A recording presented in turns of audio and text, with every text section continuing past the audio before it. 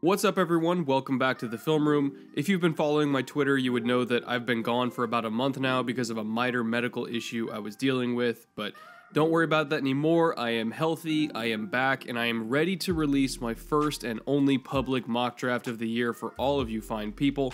If you watched last year's mock draft special, I'm doing this year's mock the exact same way, and that means that I am not predicting what will happen later this week.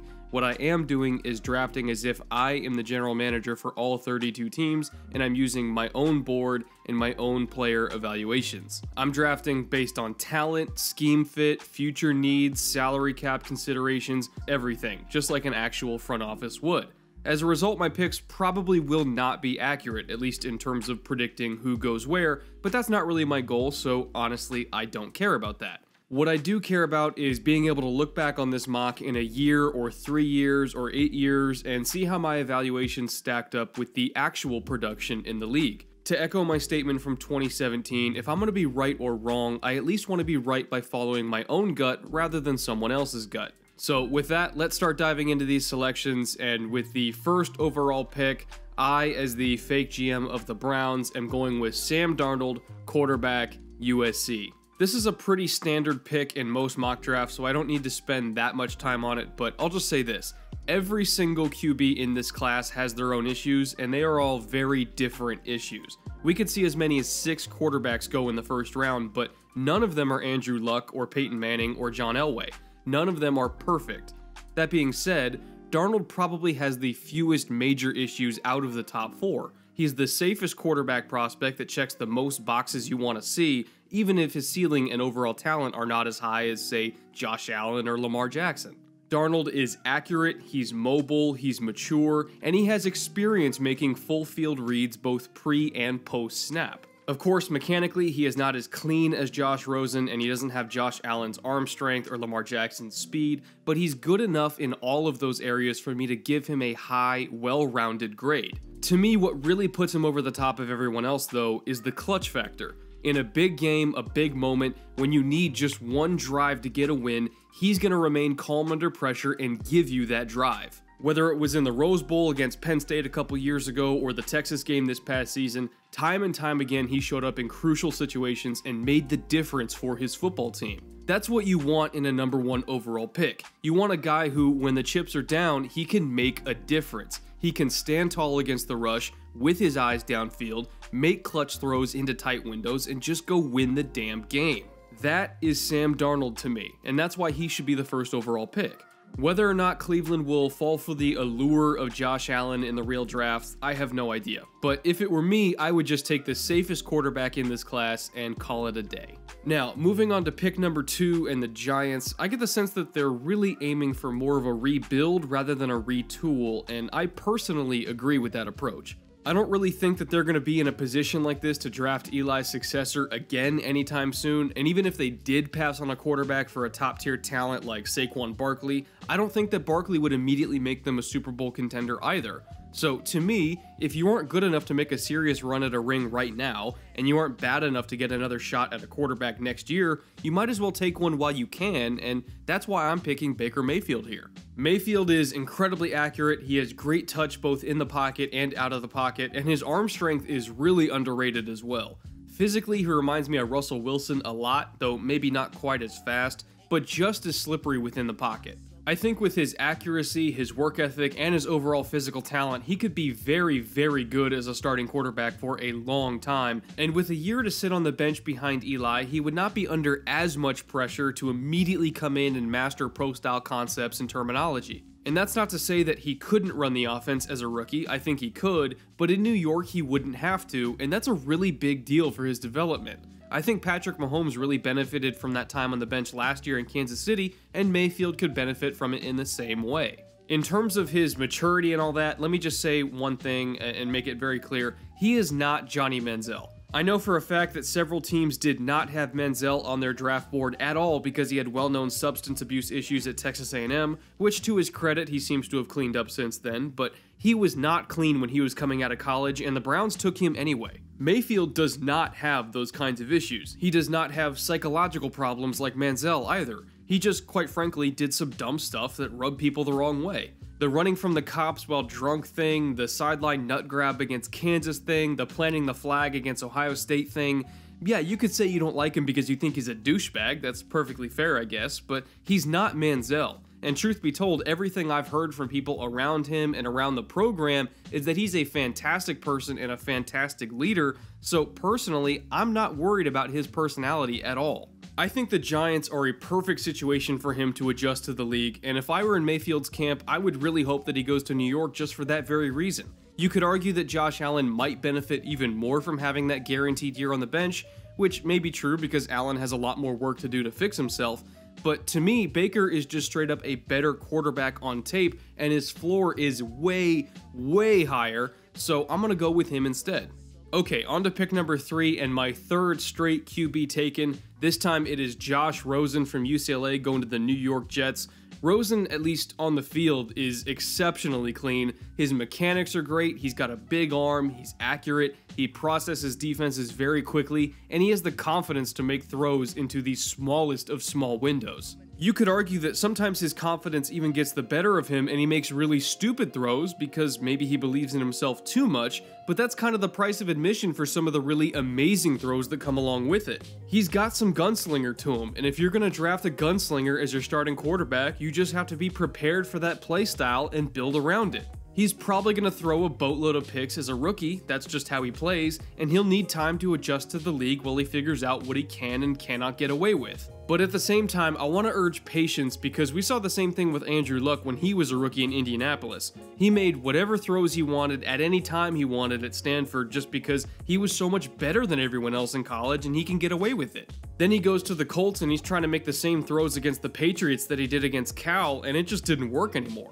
Rosen is going to have the same problem, and he's going to have to learn from it just like Luck did. It's a big adjustment period when you're testing Dante Hightower over the middle instead of some no-name linebacker from Oregon, so if he has struggles in his first year, Jets fans, I urge you not to freak out about it. There is not a ton of talent around him in that offense that can cover for his mistakes, or at least not premier talent. He's gonna need time to adjust, and this will likely be a 2 or 3 year process for everything to come together around him.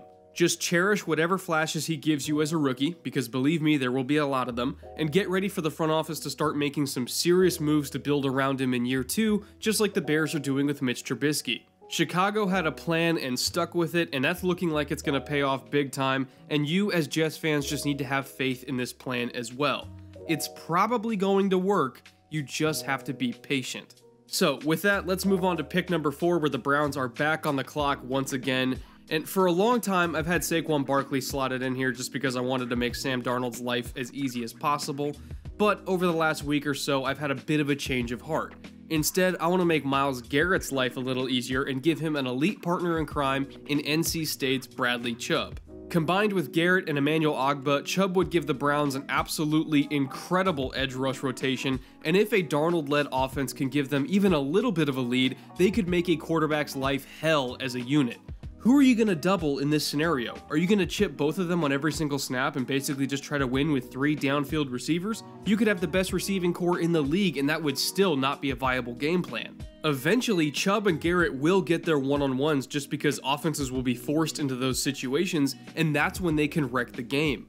I profiled Garrett last year before the draft and called him one of the best edge prospects to come out in the last decade, but believe me, Chubb is not that far behind him. The grade I gave him is equivalent to Khalil Mack when he was coming out of Buffalo in 2014. Not that they're the same player because their overall skill sets are kind of different, but just in terms of pure grade, they would be right next to each other on the big board. Chubb is extremely polished as a rusher. He has an arsenal of moves at his disposal, much more than your average college edge rusher, and he combines that polish with great burst, length, strength, and great bend for his size to be a truly well-rounded pass rusher. Like Garrett the year before, he is not just a one-trick pony. They can both win with speed or power, and they both are high-motor players that never quit on a play. If you thought Freeney and Mathis were a good duo, Chubb and Garrett can be just as productive. So while it would be nice to give Darnold another weapon to help him build those leads for his defense, in the end, I think it might be even more valuable to give him a pass rush that can protect those leads and close games out. Now, moving on to the Broncos at 5th overall, and here is where Saquon Barkley finally comes off the board. He is my highest graded player in this class, and for a full breakdown of his skill set, you can go watch the Film Room episode I did on him a couple months ago before the Combine, but in short, he is a nearly flawless running back prospect. His grade is just slightly below Leonard Fournette's last year because I'm a sucker for power backs that can bludgeon defenses to death, but Barkley is only behind him by the smallest of small margins. And in my opinion, he's a completely different player than Fournette anyway, so it's really hard to directly compare them against each other. For instance, I don't think Fournette would be as successful in a zone scheme like the one Denver uses because he's more of a downhill gap runner, whereas Barkley is extremely comfortable in a zone system and ran out of the shotgun the vast majority of his time at Penn State. Barkley is also more polished as a receiving option out of the backfield. He has such good lateral quickness too, and you can probably line him up in the slot as well, which is something I would never do with Fournette. Overall, just considering Barkley's versatility and his physical skill set that really lends itself well to zone schemes, I think he's a perfect match for a Broncos roster that is struggling for an identity. When Denver won the Super Bowl, they did it with dominant defense, competent quarterback play, and a strong running game, and right now, I don't know if they have any of those qualities anymore. Case Keenum might be able to give you some decent years as a bridge quarterback, but the running game is not what it used to be, and the defense is at a major crossroads. I think the safest option here is to kill two birds with one stone and give Keenum an explosive receiving weapon to work with out of the backfield, as well as a drive-sustaining ground attack all in one player. The defense will still have some questions to answer, of course, but at the very least the support system around the quarterback will be improved. In the actual draft, Denver might go with Josh Allen here, and I would certainly understand why, but in all of the years of John Elway trying and failing to draft his own QB, the rest of the roster has suffered significant losses. Losses that, in my opinion, would hamper the development of a young quarterback anyway. So, for now, I'm just going to avoid taking another stab in the dark under center, and I'm going to rebuild the rest of the team first. Whenever I find my long-term option at quarterback in this draft, whether it's this year, next year, the year after that, whatever, at least he'll have some premium talent to grow with, which is really, really important to me. Now, next up we have the Colts at 6th overall after their trade down with the Jets, and as the Colts GM, I am left with a huge early Christmas present in the form of Notre Dame's Quentin Nelson. The Colts line is not actually in that bad of shape with Kelly, Mewhort, and Costanzo anchoring the left side. They just haven't been able to stay healthy, so the line has looked way worse than it really is. By adding Nelson as a plug-and-play option at right guard, if everyone else stops getting injured for once, then Indy should, on paper, have one of the better young lines in the league. And if I'm trying to build the team around Andrew Luck and keep his own injury issues from derailing yet another season, then he needs to be protected and he needs to stop taking vicious hits on every other snap. That's what Nelson can give me from day one, a clean pocket. A clean pocket means a healthy Andrew Luck, and a healthy Andrew Luck means that the Colts are back in contention for the division. Throw in the fact that Nelson is also an incredible run blocker and a leader on and off the field, and he's about as can't miss of a guard prospect as you'll ever see. Is he a flashy pick?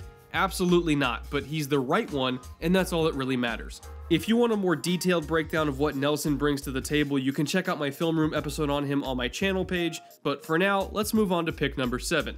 And here's where things get a bit crazy because I already know that a lot of Bucs fans are probably going to hate this pick, but just know this, a lot of people hated when I picked Eddie Jackson in the top 12 last year too, and they wrote that whole mock off as garbage, and then Eddie 4 months later had a fantastic rookie year in Chicago. Just because nobody else in the media has this player going this high doesn't mean that I'm wrong, it just means that I have a different opinion. So with all that preface out of the way, I'm taking Colorado cornerback Isaiah Oliver at 7 to Tampa Bay. I've gone on record in my last Film Room episode saying that I believe Oliver is the best cornerback in this class, and I detailed several reasons why, but the Bucs in particular need him on their roster more than almost any other team. Tampa is consistently punished year after year for not having any big starting caliber corners on the field. Tall, physical receivers like Michael Thomas, Julio Jones, and Adam Thielen tore them to pieces and will continue to tear them to pieces in the future as long as they do not have any corners that can match up with that play style. You could argue that it's their single biggest weakness on defense, and they've done virtually nothing to address it for 2 years now. So, as the fake Bucs GM in this mock draft, I'm finally going to address it. It is highly unlikely that Oliver will be there in round 2, and we already know that I have him ranked as my first corner on the board, and he fits what Tampa needs most, so to me this is actually one of the easier picks for me to make in this whole mock. I don't think that Josh Jackson would solve their problems as a rookie because he's more of a zone corner and I don't necessarily trust him in press man yet. And both Denzel Ward and Jair Alexander would just be more of the same as small corners that get bodied by Thomas and Julio. In terms of skill set, scheme fit, and overall talent, Oliver is the only corner that fits the Bucs in round 1, so this is the only pick I felt comfortable making. I'm sure I'm still going to get flooded with comments anyway telling me how wrong I am, but just trust me on this one. In a year or two, when he starts making Pro Bowls, he's going to change your mind. Now, moving on to the Bears at pick number 8, I've had Tremaine Edmunds going to Chicago for a while because he's an excellent fit there, but after watching more of Harold Landry and seeing the massive hole at edge rusher across from Leonard Floyd, I'm slotting Landry in here instead. He is a straight up flamethrower coming off the edge, and were it not for an injury slowing him down in 2017, he'd probably be seen as a consensus top 10 pick. His dip and rip combo is exceptional, and he's able to bend so low that tackles have a lot of trouble trying to contain him coming off the edge. He's such a small target and so low to the ground that you just can't get a clean grip on him, and by the time you start to recover, he's already around the corner. I would venture to say that his sheer flexibility and fluidity reminds me almost of Von Miller, and even though he doesn't quite have Von's explosiveness or power, the bend alone is still enough for him to be a very good pass rusher in the pros. That bend and the balance, in my opinion, is probably Miller's most important asset on third downs, and Landry's got it too. As long as Floyd comes back healthy and Landry fully recovers from his own injury issues, this could be a scary pass rush duo for the Bears for many years to come. Next up at 9th overall, we have the 49ers, and given the off-the-field mess that Reuben Foster is proving to be, there is a decent chance he never plays another snap in San Francisco, or maybe even the whole NFL. Which is fine. I mean, I know that John Lynch traded up to get him, and on the field he showed flashes of being a really good player, but they don't need that kind of crap in their locker room right now.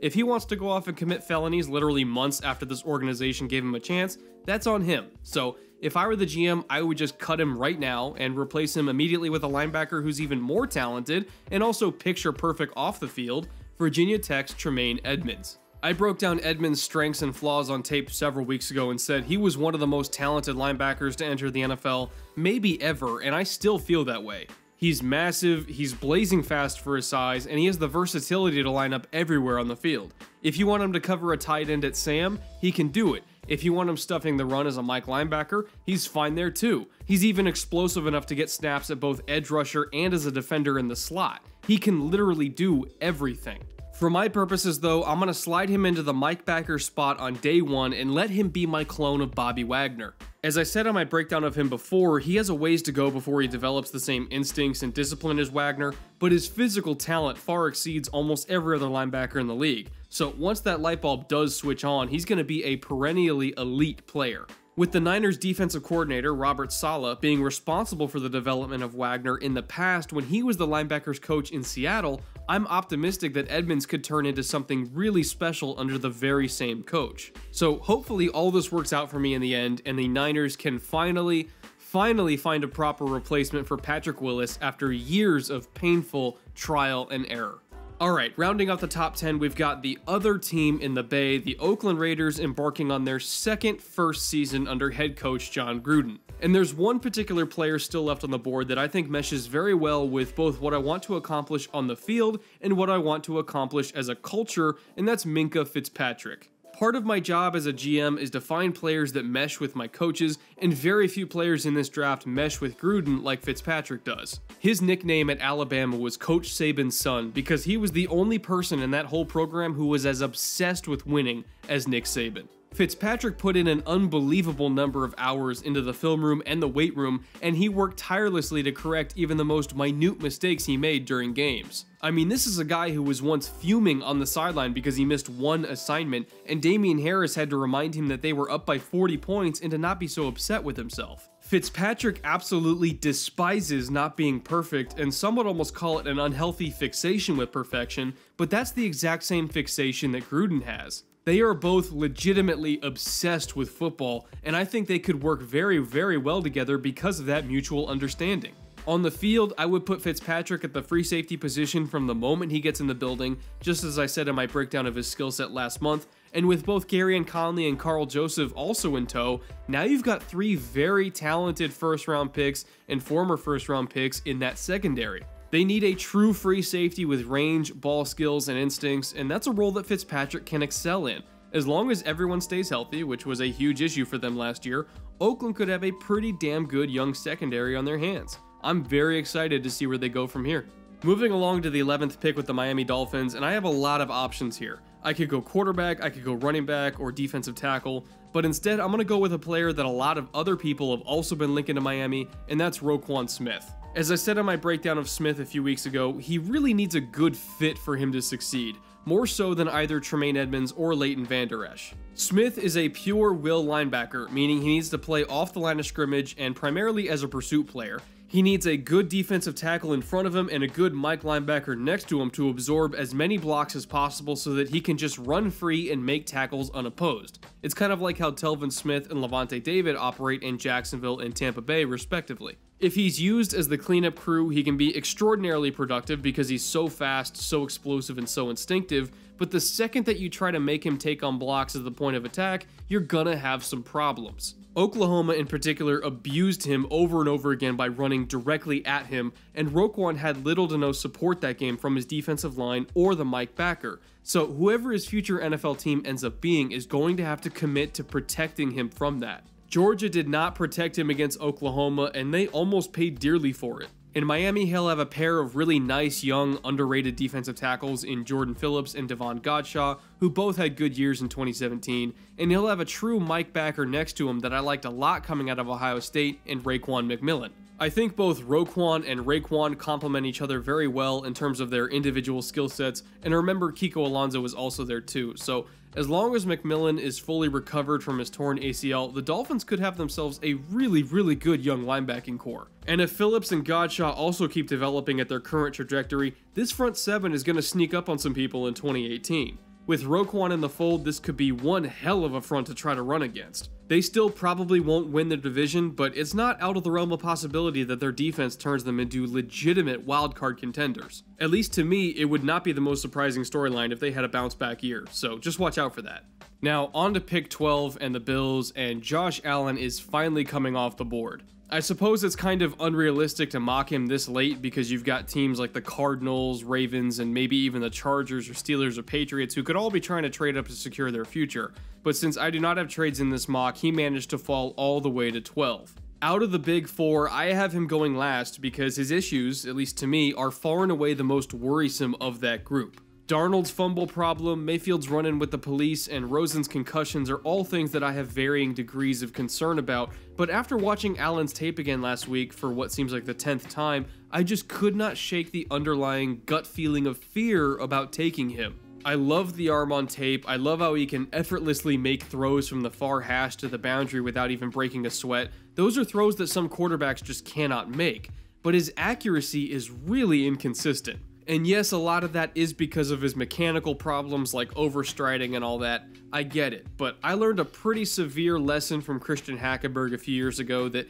perfect mechanics cannot fix everything in a wild, strong-armed quarterback. Sometimes dudes are just not consistent, and no amount of tweaking can completely change that. Darnold, Mayfield, and Rosen all make perfectly accurate throws from bad platforms or during rushed releases all the time, and they have no issues doing that. So why is it that Allen missed several routine throws even when he was not under duress? It's just something that's really hard to swallow for me, and maybe it's because I've got a little scouting PTSD from Hackenberg, but that's just where I'm at with him. On top of that though, Allen really tended to get stuck when progressing through his reads, or at times he had to wait and see his receiver get open before throwing it rather than throwing with anticipation, and to be fair, he had such a good arm that he was still able to hit some of those windows anyway, but that's not really going to work in the NFL. You have to be able to throw with anticipation in the pros or you won't be successful, and he just doesn't do that enough yet. He clearly needs the most work out of all the big four quarterbacks, and if he played at all as a rookie, I think it would be a mistake. He needs to get the Pat Mahomes treatment and just ride the bench for a year, which is why I'm a bit more comfortable with him in Buffalo now that they signed AJ McCarron. I mean, truth be told, if I were the Bills, I probably would not trade up to 12 for Allen in the first place, but they already did the trade and we already know they're going to take a quarterback, so I'm kind of stuck taking him even if I don't want to. But anyway, that's besides the point. I'm a bit more at ease taking Allen for the Bills than, say, the Cardinals, because at least I know McCarron is probably going to play more than 4 or 5 games, and I cannot say the same thing about Sam Bradford. If Allen is going to be successful, he really should not see the field as a rookie. He is nowhere near ready. McCarron being the starter means Allen can sit as the number 2 or maybe even number 3 quarterback and just learn. It is highly likely that new offensive coordinator Brian Daboll will implement a lot of the Erhardt-Perkins concepts that he got from the Patriots, and believe me, those take a long time for a quarterback to learn, especially if they're young, so the more time Allen gets to sit, the better. Overall, I'm just chalking this pick up to this. I love Allen's talent, but I don't love his tape. I'm taking him this high only because I kind of have to, and hopefully for both his sake and the Bills' sake, his year on the bench behind McCarron helps him to work out those flaws. I don't expect him to be a great quarterback, but if he and his coaches work hard enough to get him up to speed, he can probably at least be a good quarterback, which would obviously make this pick worth it. Fingers crossed, I guess, but I don't know. Anyway, next up we got Washington at 13, and I'm going with Vita Vea here from the other Washington. They really need help on the defensive line, especially at nose tackle, so Vea is a perfect fit. He's extraordinarily powerful at the point of attack, he can collapse the pocket on third downs, and he has a motor that never ever quits. Hell, considering his size, he's probably one of the most overall athletic defensive tackles to come out of college in the last 5 years, which is really saying something. His presence on the nose is going to be hugely beneficial for keeping Mason Foster and Zach Brown clean on the second level, which should mean a nice overall boost for a run defense that placed dead last in the NFL in 2017. The Cowboys live and die by their run game, the Eagles won a Super Bowl off the back of the run-pass option, and the Giants will at the very least probably attempt to run the ball a lot under Pat Shurmur and Mike Shula, so if Washington wants to survive the NFC East, they need to get better against the run, and they need to get better fast. Vea, in my opinion, can help them make that improvement. Moving on to pick 14, we've got the Green Bay Packers with one of the rare high first-round picks for that organization in the last 25 to 30 years. They more than likely will not be back in the top 15 for quite a while, so I'm going to make it count by taking Denzel Ward from Ohio State.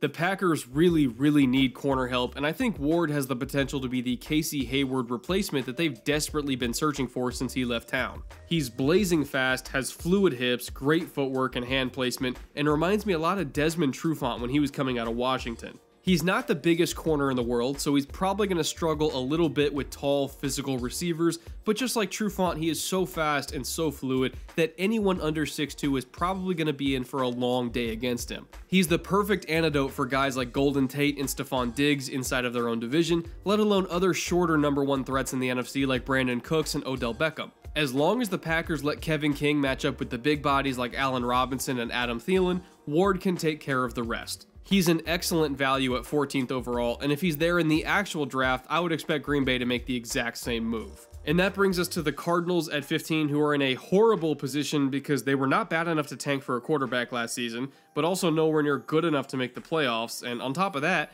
Carson Palmer is now retired and their starting QB is a half-broken Sam Bradford, so they're kind of just screwed in this organizational limbo right now. They don't have the ammo to outbid the Bills for a trade-up, even if they wanted to, and there's no way in hell any of the top 4 quarterbacks fall to them, so as general manager, I really only have one option.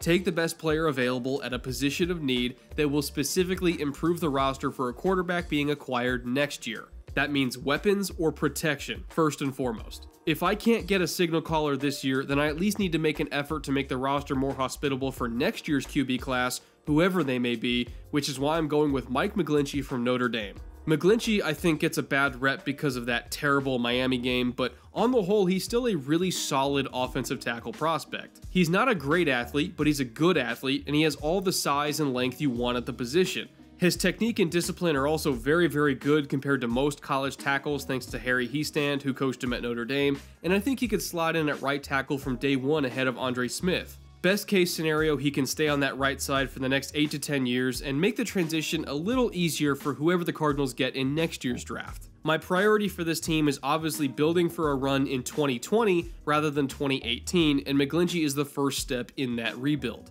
With any luck, I'll be in a better position next year as the Cardinals GM to make some moves and secure my quarterback of the future, but until then, I'll just have to make do with Bradford and see what happens.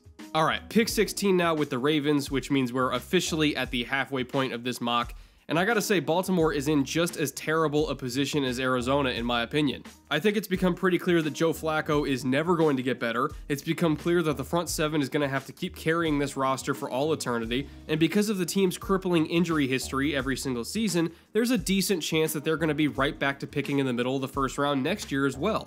That means too late for an elite quarterback and too early for the quote-unquote value quarterback. As an organization, they are consistently just good enough to not get better, and it's so infuriating to watch because it's like the NFL's version of purgatory. Just like with the Cardinals, I know that the Ravens probably won't compete for the division this season, not because they aren't talented, which they are, but because we already know that Joe Flacco is not good enough to compensate when people start getting hurt. By the time next year's draft rolls around, Terrell Suggs will be another year older and possibly retired, Flacco's cap hit will still be gigantic, and Baltimore fans everywhere will be collectively beating their heads against the nearest brick wall they can find. So, to deal with all of that, I'm going to do something you probably will not expect, and that's steer into the skid. I'm going with Marcus Davenport, edge rusher, UTSA. Does taking another pass rusher solve the Flacco problem? Absolutely not. Does it give the team any long-term options at receiver? Nope.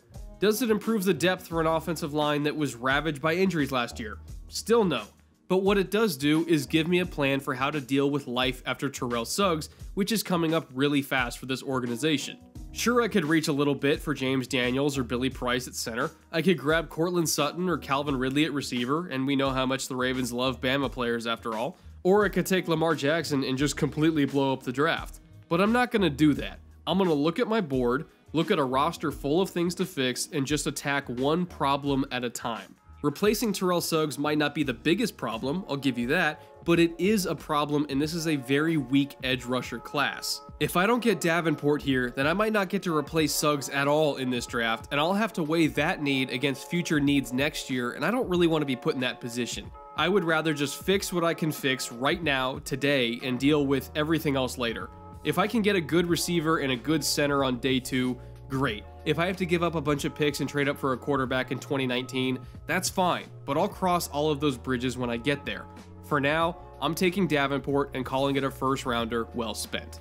Now, as for what Davenport can bring to the table, he is a gifted athlete that is pretty much a blank slate technique-wise. He reminds me a lot of Ziggy Ansah coming out of BYU, who was just as freaky athletically, but also just as raw. There are a lot of snaps where Davenport gets tangled up for absolutely no reason when he is far and away more physically gifted than the tackle blocking him, and he should be dominating, but usually those plays just come down to not really knowing how to leverage himself or use his hands. But then all of a sudden he'll have a rep with perfect leverage and he'll extend his arms and use his length and he just completely runs over the tackle and you say, yes, that's what he can be. Those are the kinds of plays I'm drafting him for. I'm drafting him so that my coaching staff can mold him into being that kind of player on every snap. Because if they succeed in doing that, he can have just as productive a career as Suggs has had. He has the gifts to be that kind of player. It's going to take time for him to get there, yes, but considering that the Ravens have been spinning their wheels as an organization for what seems like 5 or 6 years now, they kinda have all the time in the world. So let's put the quarterback issue on hold, let's not reach too hard for a receiver or a center, and let's just fix what we can fix. In a couple years when the Ravens pass rush picks up where it left off in the post-Suggs era, trust me, you'll like the pick.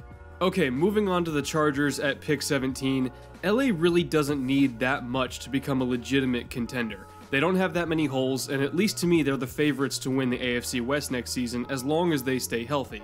But they do have an opportunity in the first round here to finally replace Eric Weddle, so that's what I'm going to do. With that in mind, I am going with Jesse Bates out of Wake Forest to fill that need that in my opinion has been there for a couple of years. He's a true single-high free safety which Gus Bradley desperately wants in order to fill out his base cover 3 scheme, and I think he can immediately take over the starting position and improve this pass defense by a lot. He's got a ton of range, very good ball skills from his background as a baseball player, and you can even bump him down to play in the slot from time to time if you need to as well. He's got a very similar skill set to Eddie Jackson last year, who you'll all remember I loved as a prospect, and it would not surprise me to see him have just as much success as a rookie as Jackson did in 2017. Linebacker is of course still a very big need too, and I considered Leighton Vander Esch for a long time at this pick, but ultimately free safety is such a valuable position in this scheme that I could not pass up a talent like Bates to fill it. He could be a really special player in this system, or any cover 3 team in the league, really, so keep an eye on him next year. He's going to surprise a lot of people regardless of what team he ends up on. Now, onto the Seahawks at pick 18, and Seattle's going through kind of a minor rebuild right now, which I agree was very necessary. It was time to do it, in my opinion. And in the spirit of that rebuild, I want to strengthen the strongest pillar that still remains on the team, and that's Russell Wilson. The Legion of Boom has a lot of question marks right now. We don't know what the front seven's going to look like, and the run game was an absolute travesty last season, so the only real identity that the team has left is Wilson. They will only go as far as he takes them, so I'm going to give him some much-needed help in the form of Isaiah Wynn from Georgia. Wynn is one of my favorite offensive line prospects in this entire class. He played left tackle in college, but because of his lack of size, he's only 6'3" with 33.5-inch arms, he probably projects more to guard in the NFL. That being said though, his athleticism is top-notch, and he is just as quick, if not quicker, than most elite tackle prospects. He has the feet of a tackle and excellent discipline with his hands, and were it not for his lack of length, I think he could very easily play tackle at the next level, so by kicking him inside, I think he's gonna basically be another version of Zach Martin. Keep in mind that Martin also had the same problem coming out of Notre Dame, where he had great feet as a left tackle, but short arms, so he played guard in Dallas and became an instant All-Pro. That's the same trajectory that I think Wynn will have in the NFL. Just like Martin, he's so damn quick and technically proficient that he can keep up with all these fast, undersized 3 techniques that are dominating the league, but he's also got excellent leverage and power to stand up against bull rushes as well. Aaron Donald has been terrorizing this offensive line ever since he came into the NFL, so it's about time I draft myself a guard that actually matches up well with him. Even if Wynn's presence just makes Wilson's life a little bit easier against the Rams twice a year, he will be well worth the investment. Alright, next up we got the team who, speaking of Zach Martin, actually drafted him back in 2014, the Cowboys, and despite picking in the back half of the first round, they're facing a rather large series of problems at the moment. Dak Prescott had a noticeable sophomore slump with Zeke Elliott sidelined by suspension, the defense was below average in almost every category, and now Dez Bryant is no longer even on the roster. That last issue in particular is most troubling of all because this is a team that first and foremost needs to support Prescott's development, and right now his top 2 receiving options are Allen Hurns and probably Cole Beasley. That is simply not going to cut it. Dak himself may be an average quarterback, I think the jury is still out on that question if he's average or above average, but it's going to be hard for him to grow beyond that average production if he has no legitimate wide receiver 1 to throw to. It's the exact same problem the team faced before they drafted Dez, ironically enough, when their top 2 receiving options were Miles Austin and Jason Witten, which wasn't bad, but neither one of them was a number 1 receiver, which is what Tony Romo needed the most at the time. So if we want Dak to have even a remote chance of developing the same way that Romo did, he needs to have his own younger version of Dez Bryant, or Terrell Owens if we want to go back even further in Tony's career. With that in mind, I'm taking Cortland Sutton from nearby SMU. Sutton has a positively massive catch radius at 6'4" with a 36-inch vert, which is essentially identical to Dez, who was 6'2" with a 38-inch vert. If you throw the ball anywhere in his vicinity, he's big enough to box out corners and go up and get it, which should be very important for replacing Bryant's production in the red zone. On top of that, he's also got sneaky deep speed and is really nimble after the catch for being in such a big frame, so he's kinda got a little bit of everything in his game. You could argue that his route tree is not exactly developed compared to, say, Calvin Ridley or Christian Kirk, but it's not like Bryant ran more than 4 different routes either. If you only run a slant, post, out, over, and go in college, that's totally fine with me as long as you're really dominant on those routes, and Sutton was really dominant on those routes. Also, his production of 68 catches for over 1,000 yards and 12 touchdowns probably would have been a lot higher if he had any semblance of good quarterback play, so that's something to take into account as well. Overall, I think Sutton is a true wide receiver 1 prospect that can compete for starter snaps immediately, and he has the physical skill set to become a dominant player in the league within a few years. I recognize that it's highly unlikely he's the first receiver off the board in the real draft later this week, because everybody seems to love DJ Moore and Calvin Ridley, of course, but if I were the GM, he would be my pick to replace Dez Bryant in a heartbeat. Now, on to pick 20 with the Detroit Lions, and I'll admit that I'm making this pick for kind of selfish reasons, and that's that I'm really tired of seeing the exact same stat pop up on a lower third in every single Lions game for the last 4 years. Detroit has not had a 100-yard rusher since Thanksgiving of 2013. I get it, okay? I get it. Seriously, every game it gets brought up, and no matter what we've done as an organization, we still can't find a running back that can even accidentally have a 100-yard game. So I'm foregoing addressing perhaps a couple more pressing needs in order to take one of the highest ranked players on my board that can also help make that stat finally go away, and that's Derrius Guice from LSU. And here's the thing with Guice, when you evaluate him, you kind of have to ignore the 2017 tape because he was injured virtually the entire year. He was effective, but he wasn't really himself, or at least not the best version of himself. If you go back to 2016, however, you see the dominance on tape. You see the speed, the balance, the burst, the lateral agility, the power, the vision, all of it. He was a very well-rounded back. LSU was fortunate that season to have 2 franchise running backs on their roster, and even when Leonard Fournette's ankle injury kept bothering him and causing him to miss some time, the run game never really missed a beat because Guice was almost as good. I know we can't entirely blame Detroit's run game problems on their running backs because their offensive line has been kind of up and down the last several years, but even with those O-line problems, Amir Abdullah and Dwayne Washington still just were not getting the job done.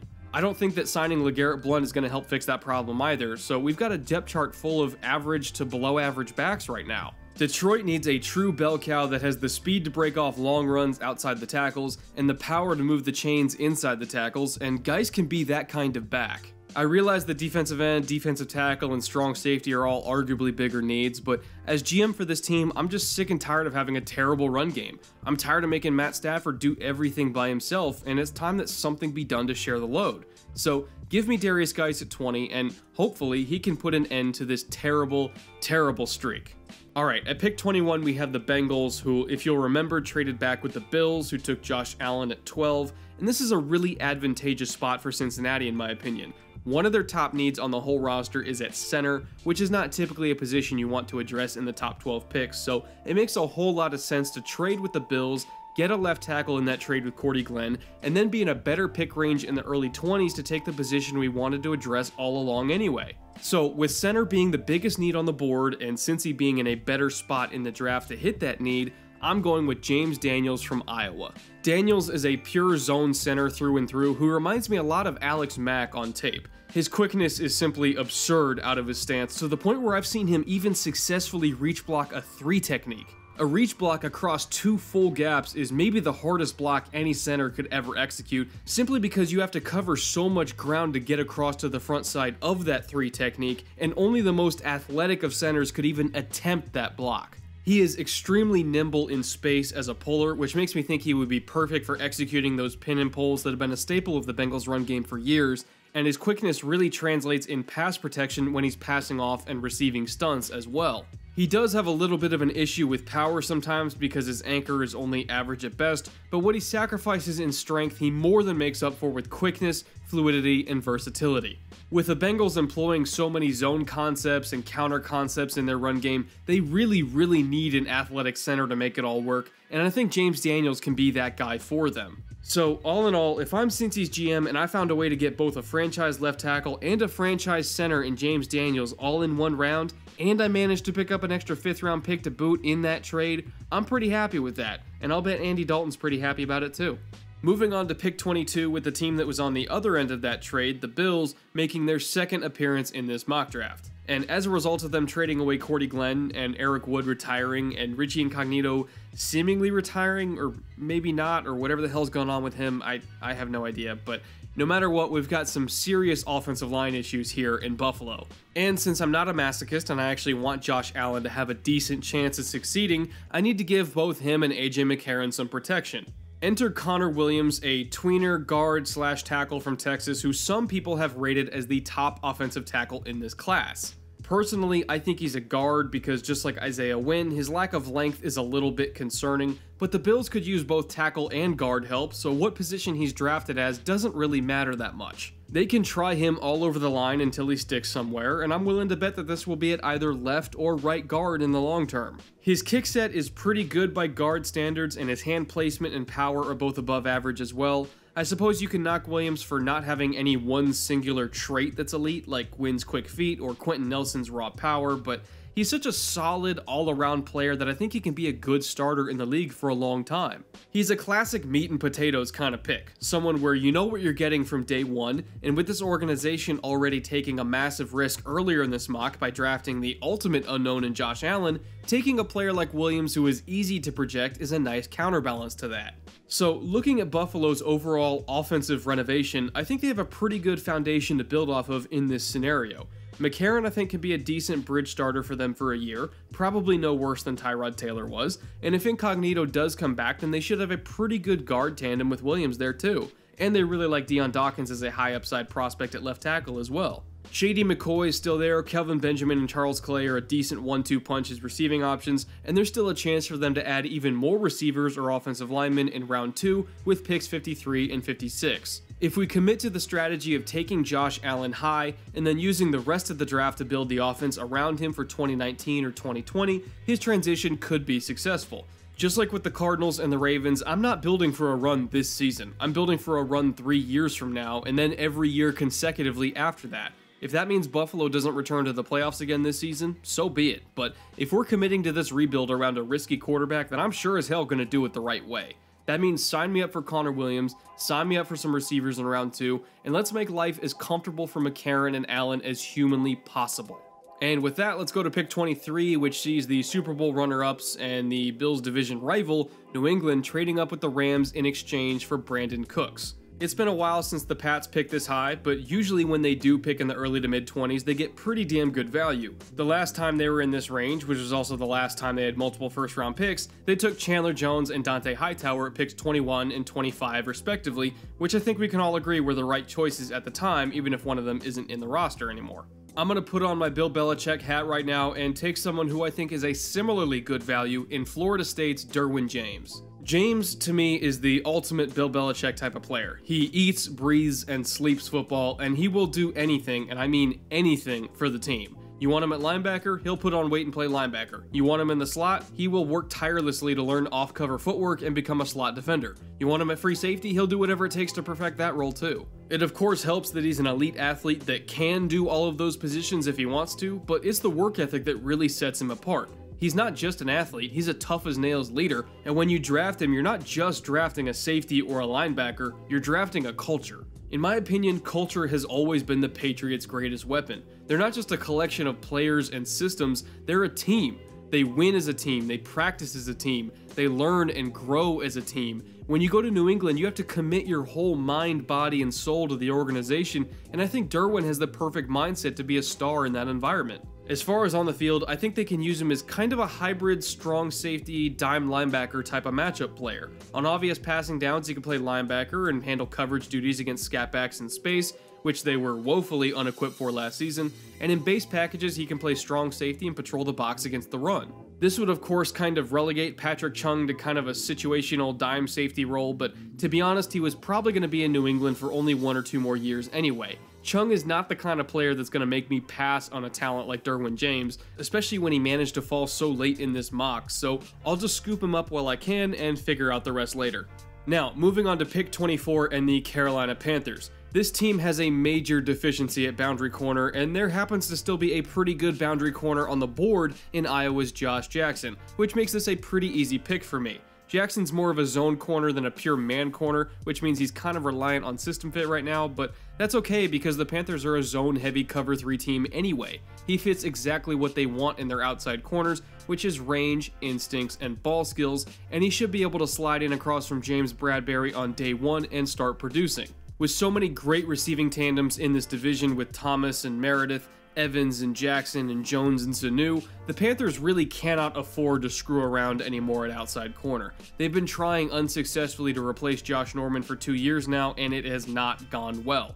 Bradberry's had his moments, of course, but I don't think he's a true shutdown corner like Norman was. Jackson at least has a chance to be that guy in my opinion, so I really have no choice but to take him here to fill that hole. If I don't draft him, then I'm basically just resigning this team to another year of Michael Thomas doing whatever the hell he wants to on every single snap, and I'm sure Panthers fans are sick of that, so it's about time we put a stop to it. And that brings us to the Titans at 25th overall. Tennessee has a massive linebacker problem. In fact, you could argue that their inside linebacker situation is far and away the worst in the league, but luckily for me as the Titans GM, I've got a really damn good Mike linebacker prospect still on the board in Leighton Vander Esch from Boise State. Vander Esch, both athletically and in terms of play style, is very similar to Anthony Barr. He's got a big, imposing frame, he's extremely fluid and explosive in space, and he plays with an aggressive, penetrating style against the run that produces a lot of big plays. He's also a fantastic coverage linebacker, especially in zone coverage, and he should be able to control the middle of the field against everything from tight ends in the seams to running backs underneath. My one complaint with him is that he tends to take on blocks at the point of attack with his shoulders rather than his hands, because he's just trying so hard to penetrate all the time, which then causes him to get stuck on blocks and kind of lose his run fits, but that's a pretty coachable issue in my opinion. I see no problems with his instincts, and his aggression tends to lead to a lot more big plays for the defense than the offense. If you expect him to come in and be that classic stack and shed Mike backer in the mold of DeMeco Ryans or Dante Hightower, you're probably going to be disappointed. But if you're willing to just let him freelance a little bit, work through traffic aggressively, and fly to the ball at all times, he can give you triple-digit tackles every single season. I think the Titans have good enough interior line talent with Jarrell Casey and Benny Logan to allow Vander Esch to have that freedom, so I've got no problems taking him here. He's a great fit for the personnel they've got in place, and he certainly has the physical talent to become an immediate impact player from the jump. Next up, we've got the Falcons at pick 26, and this is a really intriguing team to me because on paper they should be seen as one of the elite clubs in the NFC, but they've been kind of overshadowed this whole offseason by the Vikings, Rams, Saints, and Eagles. And I'll just say this, don't be shocked if they return to the conference championship next year, because they were really damn close to getting there in 2017, and they have not gotten any worse. Their only real loss in free agency was Dontari Poe, who won't be that hard to replace. So right now, just looking at their current roster, future needs, and of course planning for how to get by the rest of the heavyweights in the NFC, I'm thinking of going back to the Florida well and taking defensive tackle Taven Bryan. Bryan, at least in this scheme, would likely play a Michael Bennett type of role. He's the rare kind of athlete who has 3 technique dimensions, but the explosiveness of a 4-3 end. He's always the first guy off the ball, and his first step is insanely quick. It's right up there with Aaron Donald in my opinion. He's got that much juice. Now, he's not nearly as developed with his hand usage as Donald, and he doesn't really rush with a plan like Donald, but Dan Quinn's background as a very good defensive line coach, I think can really help unlock Bryan's immense potential. As a rookie, I would put him as the strong side end, replacing Brooks Reed, and then on passing downs, kick him inside to a 4-eye or a 3 technique next to Vic Beasley, and then you've got those two along with Grady Jarrett and Takk McKinley just totally overwhelming offensive lines with their combined explosiveness. All 4 of them have deadly first steps, and you can't double everyone at once. If Bryan and McKinley eventually refine their game just like Beasley and Jarrett did, Atlanta could have an incredibly good pass rush package on 3rd down. Like, that's a front 4 that could completely break the will of an offense if they get into a 10-point hole. So if I were Atlanta's GM, I would run that card in as fast as humanly possible. You can never have enough pass rush, after all. Now, moving on from the Falcons, let's go to their biggest and most bitter rivals at pick 27, the Saints. New Orleans is in a similar spot to Atlanta right now, where they don't have a ton of major holes, and they're primed to make a deep playoff run this year, provided they nail their picks and reload some key talent from the draft. My goal here is to just fix the most immediate gaps in the roster that I can, so that we can go win a championship right now while Drew Brees is still around for another 2 or 3 years. First things first, that means retooling the tight end depth chart and giving Brees yet another versatile weapon to throw to by drafting South Carolina's Hayden Hurst. Hurst is my top-ranked tight end, and he fits the Saints like a glove. He's incredibly athletic and was used as everything from an H-back to a slot receiver to even a running back on sweeps in the Gamecock offense. Sean Payton can use him a million different ways, but really his best trait is the speed and fluidity with which he runs his routes. Hurst is basically just a giant wide receiver, and he's so quick in his breaks that he's probably going to give linebackers a lot of problems in man coverage. I know that Lamar Jackson is an option here, and I was figuring that either New Orleans or Pittsburgh would be the absolute latest he would go, but really I think the Saints have enough time left with Brees that they can still look for their QB of the future in the next 2 draft classes that come along. And they are so close to getting a Lombardi that I don't want to just shut everything down right now and start building around a rookie for the following year. I want to make my run right now. If anything, the Steelers are both further away from being Super Bowl ready, and Ben Roethlisberger is probably closer to retiring than Breeze, which is exactly why I'm putting Lamar Jackson with them at 28 instead. And this may be wild speculation on my part, but I really get the sense that this is Big Ben's last year. I think he's going to make one more run with Brown and Bell and that offensive line and see what happens, and regardless of the outcome, I think he walks away in 2019. Now, on paper, I also think that there are at least 6 or 7 teams that are better than Pittsburgh, and potentially even more depending on how much you like certain quarterbacks. So, to me, the odds are kind of stacked against them for winning a ring this year. Even though they play in an easier conference and they might have an easier time making the playoffs in the first place, as a roster, I think they're further behind all the other top-tier teams than most people think. So in taking Lamar Jackson, I'm both acknowledging that Roethlisberger is probably going to retire earlier than all the other old guard quarterbacks, while at the same time acknowledging that the window for this team is not as open as it was just 1 year ago. We really need to have a plan in place for a minor rebuild. However, despite saying that, I also believe that this rebuild for the Steelers is way different than the one that the Cardinals, Ravens, and Bills are going through. Unlike all of those teams, Pittsburgh actually has a lot of talent in place that can help a young quarterback, so they can afford to reach a little bit and take one because the structure is already there. Le'Veon Bell, Antonio Brown, and Juju Smith-Schuster is a fantastic trio of weapons. He's got a good offensive line in place, and other than a very inconsistent defense, the team itself should be able to support a young QB that is going through growing pains. Arizona and Baltimore cannot say the same thing, or at least not to the same degree. So while yes, I agree that all these teams could target Lamar Jackson and sit him for a year behind their respective veterans, the Steelers are far and away the best situation for him to be in that group. Jackson has a ton of mechanical issues that lead to inaccuracy, I realize that, and of course some people are also questioning if he can mesh well with their coaching staffs on a personal level, but hell, to me if you can mesh with Bobby Petrino, you can mesh with anyone, so I'm not that concerned about it. Overall, he's a very similar prospect to Josh Allen, where they both need a lot of time to develop mechanically and mentally, and they both make as many jaw-dropping plays as they do horrible mistakes. However, the upside is there, the work ethic is there, and if there was any team in the league that I think he could find success on, it's the Steelers. So as the fake Pittsburgh GM, I've got a lot of cushion to take this chance. Whether it works or not, it will all likely come down to how my coaching staff can develop him, but it's a risk that I believe I can afford to take, so I'm comfortable taking it. And with that, we move on to pick 29 and one of the biggest speed bumps that the Steelers could not get over last year, the Jacksonville Jaguars. When I look at the Jags roster, I think they've done a great job at slowly rebuilding their offensive line over the last 4 or 5 years. They drafted Brandon Linder back in 2014, who's a stud. They stole Cam Robinson in the second round last year, and he had a great rookie season at left tackle, and Andrew Norwell just came over from Carolina last month in free agency as well. All things considered, what was once a pretty atrocious starting five, in my opinion, is now not too shabby. They do, however, still have a pretty decent hole at right guard that can be filled, so I'm going to do my best to push this line from being just above average to being truly really good by drafting Billy Price from Ohio State.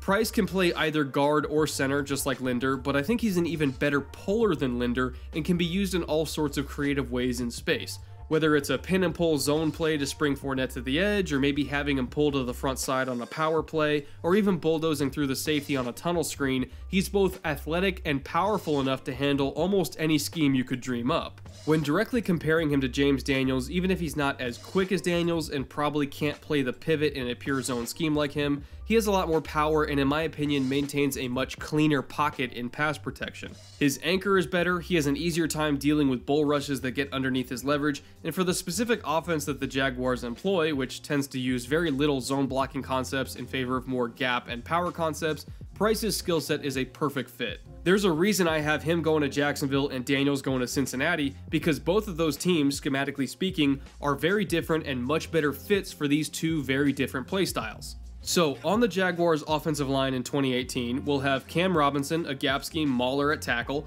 Andrew Norwell, another gap scheme guard, Brandon Linder, a gap scheme center, and Billy Price, a gap scheme guard or center.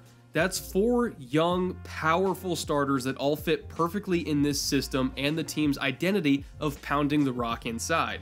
As long as Leonard Fournette stays healthy, this Jags run game, with Billy Price added in the first round, could be an absolute nightmare to deal with. As a Texans fan, I sincerely hope they draft a slot corner or something like that, because I really don't want to see Fournette's job made any easier than it already is. That would be disastrous for the rest of the AFC South, which of course means it's probably going to happen because Texans fans, as you all know, are not allowed to feel joy. But anyway, I digress. On to Minnesota at pick 30. And pay close attention to this pick on draft night because it's going to have massive ramifications on the franchise when it comes to free agency next season. The Vikings have a big chunk of their young star players on expiring contracts after 2018, and now that Kirk Cousins and Eric Kendricks are eating a ton of their cap, they will not be able to afford to keep everybody. It's just not possible. Anthony Barr is a free agent, Stephon Diggs is a free agent, Danielle Hunter, Sheldon Richardson, and even Trey Waynes will all be on the market, assuming Waynes' fifth-year option is not exercised, of course. And in 3 years, they're going to have to re-sign Cousins yet again, potentially to yet another fully guaranteed contract that's going to be over $30 million a year if he plays well. There is not enough money to go around, so for this pick, I have to approach it as if I'm already planning to replace one of the names on that list, and that name, right now, is Trey Waynes. Out of all of them, he and Richardson are probably my lowest priorities, so I'm just going to preemptively replace Waynes in the 2019 lineup by drafting Mike Hughes out of UCF. Hughes is kind of what I would consider to be an all-around corner compared to his contemporaries in this class. He's not as pure of a zone corner as Josh Jackson, and he's not as good in pure press man as Isaiah Oliver, and he's not as quick in off coverage as Denzel Ward. But he's dead in the middle of the Venn diagram between all of these guys. And that's important because the Vikings don't just run one style of coverage. They switch their looks up week to week based on matchups, based on schematic weaknesses, personnel weaknesses. They are arguably the most complex defense in the league to study and of course to learn if you're actually playing in it, which is why Zimmer typically avoids playing rookies. Usually it takes them a full year to figure out what the hell they're supposed to do in this system anyway. So with Hughes, the fact that he can competently play off-man coverage, off-zone coverage, bump and run, or bail into zones from a press alignment, that's big. That he can be successful in all of those styles, even if he's not elite in any singular style, that's perfect for this team. Trey Waynes is pretty much just a press or press bail corner, and he can't do much well besides those things, at least in my opinion, and that's fine. I mean, most corners only have one narrow skill set, but that's not how Minnesota rolls. You have to be able to do a little bit of everything to make this scheme work, and Waynes just does not have that versatility. So in drafting Hughes now before the cap space apocalypse next year, he can sit behind Waynes while he learns the system, the verbiage, the signals and all that, and then take over once Waynes is gone and probably improve this defense in the long run too. It might take a while for the benefits of this pick to show themselves because most rookie corners probably would not play that much in Minnesota, but I'm telling you, at some point this Waynes situation needs to be addressed, and right now in the first round is probably the best opportunity we're going to get to do it. Let's move on to the Patriots at 31 now with their second pick of this mock draft. I'm going a little bit against the grain here, or actually probably a lot of bit against the grain, so you're going to have to bear with me, but I'm taking Brian O'Neill, left tackle out of Pittsburgh. O'Neill is a phenomenal athlete with a huge frame and long arms, exactly what you want to see in a prototypical left tackle, but he is typically mocked as a day 2 pick because he's still incredibly raw as a prospect. He lunges a lot, his hand placement is off, his leverage and balance are all over the place sometimes, so I certainly see the flaws in his game and why people think he's a day 2 pick. However, and this is a big however, because of his athleticism, even when O'Neill's technique is as ugly as sin, he still gets the job done. In the NC State game, he was even giving Bradley Chubb problems consistently because he was so quick and so strong that he could recover even after he was beat and keep Chubb in check. And I don't know about you guys, but when I see any offensive tackle frustrate Bradley Chubb as much as O'Neill did, that gets my attention. I said the same thing last year when Cam Robinson gave Myles Garrett a whole bunch of problems in college, and then Robinson ended up going in round 2, but he played like a bona fide first round left tackle. If you have a performance like that on your resume against a slam dunk franchise pass rusher, it matters. It matters a lot, and you should not be a day 2 pick in my opinion. That game shows that O'Neill has a lot of talent. It shows that he can survive against the best that college football has to offer, and once he's developed and refined, he's going to be a very good tackle at the next level. And who better to develop and refine him than Dante Scarnecchia, one of the greatest, if not the greatest offensive line coach that the NFL's ever seen. He's been with the Patriots for decades now, and he's turned a lot of average talents into good offensive linemen and good talents into great offensive linemen. O'Neill would probably be the most talented player that Scarnecchia has gotten to work with since New England drafted Nate Solder back in 2011, and in some ways O'Neill is even more talented than Solder. He's so gifted that Pitt would even throw him the ball sometimes and let him show off his tight end background in the open field just because they could. He's that athletic. If I'm Bill Belichick, I'm not drafting O'Neal for what he is right now, I'm drafting him for what I believe Scarnecchia can turn him into, which is a Pro Bowl caliber left tackle. He can protect Tom Brady for the remaining years of his career and eventually give the franchise some stability on their offensive line for whatever young QB ends up being the next man up. I know that this pick will seem off the wall to a lot of people, but just think of it this way. I'm placing my faith into two of the greatest coaches in NFL history to make the most out of this kid. If you believe in Belichick and Scarnecchia as much as I do, then really it's not that hard of a bet to make. And with that, we have finally arrived at the final pick of the first round with the reigning champion Philadelphia Eagles. This is a roster with virtually no holes, which I suppose is to kind of be expected from a team that just won the whole damn thing. So really, I'm not trying to fill any immediate needs here, but rather just fill some future needs that are likely to arise after this season.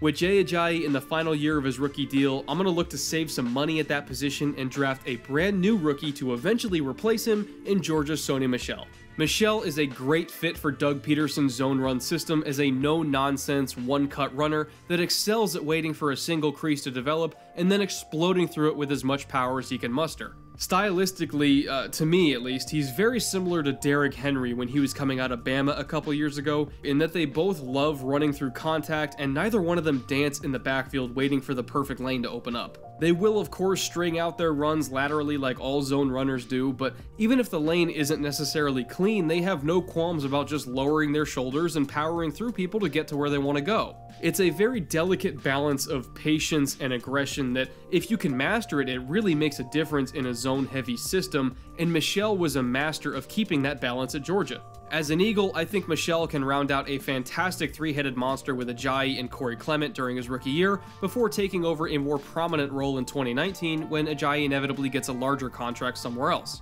It's both a cost-saving move and it potentially makes the offense even better in the short term, so that's about as win-win of a pick as I can make in this scenario. So, there you all have it. That was the final pick of the second annual Film Room Mock Draft. Thank you to everyone who managed to get through this whole thing and listen to my rather long-winded explanations for every single pick. I hope you guys sincerely enjoyed it.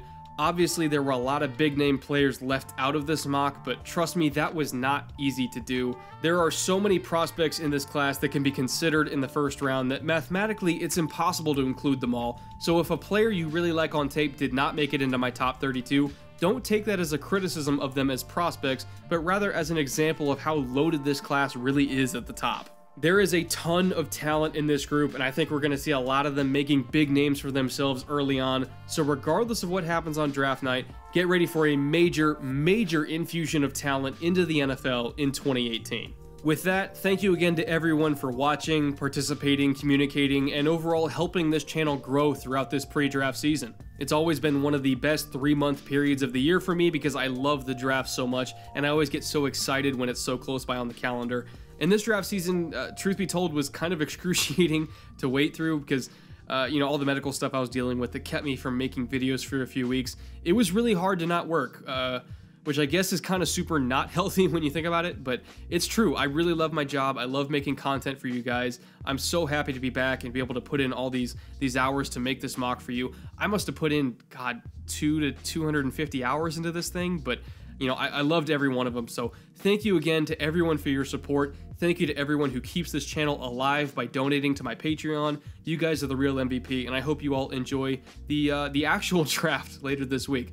I'll see you back here next week, of course, with a post-draft analysis podcast-ish type of show, just like I did last year, if you all kind of watched that, or I guess it was really more of just listen to it. But anyway, with any luck, I'll get at least a couple picks right that I can gloat about. I'm feeling pretty good about Darnold. Everything after that is totally up in the air, but that's the fun of the draft, is you never really know what's going to happen. So I'm super psyched. I know you guys are psyched, and I'll see you next week. Until then, later.